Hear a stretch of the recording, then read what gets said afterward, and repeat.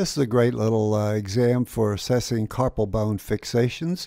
We're looking at the proximal carpal row and the distal carpal row, making sure the carpals and the metacarpals and all of that are moving properly on one another.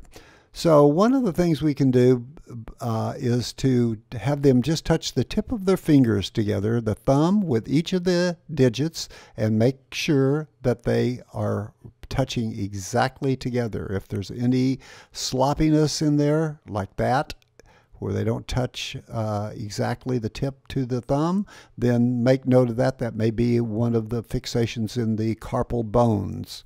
You notice here the fifth digit and thumb, triquetrum, and pisiform, fourth digit and thumb, triquetrum, and lunate, third digit and thumb, scaphoid, and lunate, second digit and thumb, scaphoid. We're pulling them apart.